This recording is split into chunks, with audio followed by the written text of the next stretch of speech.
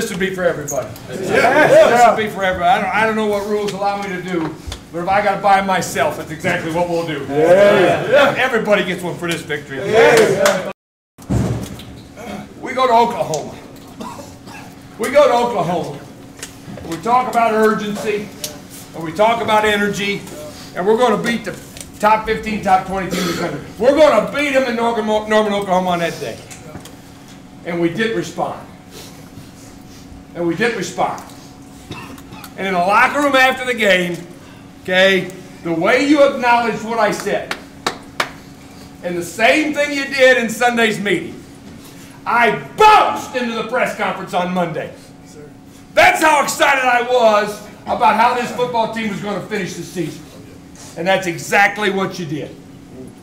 All the adversity you've been through, all the pain that you've been through, okay, gets erased. We can't get the other back. But to finish like this, after 7 losses in a row, okay, it don't get any better than that. And it's no bigger show of character and manhood than what you guys displayed.